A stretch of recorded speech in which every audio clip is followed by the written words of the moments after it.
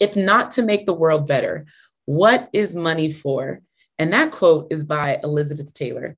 So starting with money and starting with a wealth mindset, number one, I want some of you to type in the chat, like, what is your goal for having more money?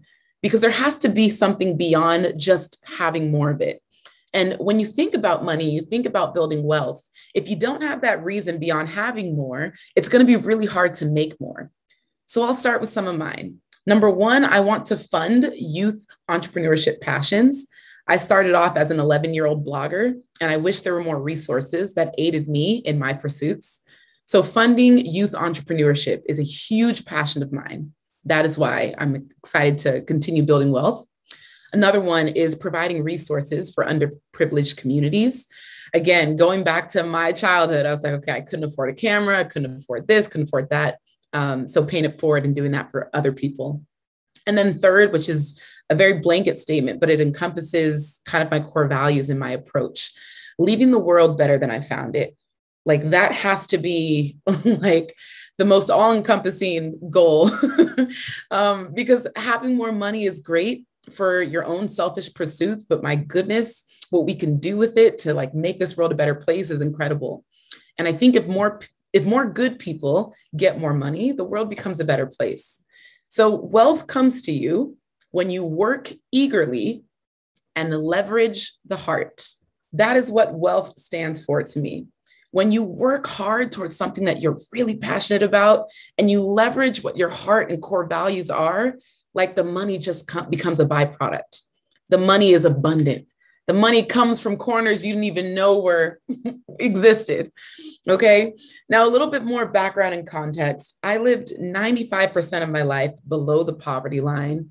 Not to sound like a broken record, but daughter of Nigerian immigrant parents. They came to America with $50. So I grew up one of 6 kids. My dad was deported back to Nigeria when I was 11. So my mom is providing for us 6 kids. And I'm seeing that money is this limited resource. That's the mentality that I have growing up. And so I lived most of my life not seeing much money, not believing money was mine to have, not thinking there was abundance out there. And even my first year as an entrepreneur, like beyond the years that I was doing it as a passion, but like my very first year as an entrepreneur, like at 25, 26, I made $2,000 the entire year. $2,000. For those that would love to do the math and embarrass me, that's $166 a month. And that's less than $5 a day. Mind you, I'm like having to pay for my food and bills and housing on top of that. So I lived a very minimal life. So when I talk about the complete transformation that I've had to make, not only mentally, but financially, and what it's been able to afford me, I'm really excited. But just like last month, I want to start off by calling myself out and talking about some of the bad habits that I had to get rid of, especially mentally, because a lot of times when you don't see a positive example of something, you automatically assume the worst. So the first bad habit that I had to get rid in my mind was thinking rich people were evil. I don't know if anyone can relate.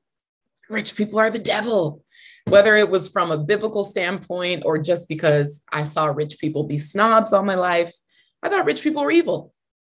And the craziest thing about having that belief system is that you're literally repelling money. When you hold that belief that rich people are evil, rich people are greedy, and it's actually trendy right now to hate rich people. Like many people on Twitter love to go on rants about rich celebrities, like, screw them, they're the worst, da da da da. Like those type of people are repelling the money that they actually want to earn. So the first bad habit I had to get rid of was thinking that rich people were evil. I might not have been exposed to the kind of rich person I wanted to be, but I had to get rid of that thought process that rich people were not capable of doing good. Okay. Second bad habit that I had to get rid of is waiting to have more to invest more. I'm like, okay, well, if I get a little bit more, I can invest more. But we're going to talk about risk in a little bit, but you have to realize that the better you get with developing a good relationship with risk, the easier it becomes to make money down the line. And the more of it that you can actually invest and the more of it you'll get back. But don't wait until that circumstance, that extra paycheck, that full moon, whatever beliefs that you have around the right time happening, like that day is never going to come. That's just the way it works. When we wait for the right opportunity, I think there's a quote that says, if you have to wait for your circumstances to be perfect, it means your success is conditional. That's convicting and powerful and painful to hear if you're the kind of person that's like, well, I'll just wait. But that was me too. Okay, that was me. The third bad habit I had to get rid of is avoiding failure. The richest people I know all have failed numerous times. They fail constantly because failure isn't a sign of like being a loser or getting things wrong. It's a sign of effort. It is a sign of effort. If you are willing to try, my goodness, like the future that's in store for you. I think there's a quote by Bob Proctor that says, fear and faith both demand that you believe in something you can't see. So you might as well take a chance on faith. Ah, that's good. I need a couple fire emojis in the chat. Just a couple. Faith and fear both demand that you believe in something that you can't see. So you might as well give faith a shot. That's by Bob Proctor. It's powerful. So avoiding failure is literally saying, I'm going to buy into my fear because I can't see faith or fear, but I'm going to buy into the fear. I had to get rid of that avoidance of fear, that fear of failure, all of that. Okay. Number 4, the fourth bad habit I had to get rid of was staying around small-minded people because of the history that I've invested with them. The time invested, the history that we shared, I would stay in these small circles knowing that I was keeping myself small because of the time I've already invested in that friendship or relationship. Now, when you are building wealth, you will absolutely outgrow circles. You will outgrow conversations. You will outgrow habits. You will outgrow certain mentalities. And you have to be okay with like leaving people where they're at. I had this like horrible savior complex where whenever I read a book or had this new understanding or just like was inspired by something, I had to evangelize everyone in my life. You must know about this book. You must hear this quote. You must think like I do now, because I was on this journey, this path of enlightenment, that everybody had to be on the same journey with me. And I had to contextualize like, Glow, chill out. Everyone's going to be on their own journey. And you have to recognize that it's not everyone's goal to build wealth. This quote by Myron Golden really, really impacted my mindset when it comes to wealth. I, for a very long time, thought that I only needed to make enough. Now, in full transparency, I do 7 figures a year annually. I'm mostly a solopreneur, but I hire contractors. And so I was like, you know what? I'm comfortable running a 7-figure business. I get to travel 6 months of the year. I get to live wherever I want. I get to support family and friends. Like I get to live a luxurious lifestyle. I am comfortable doing this.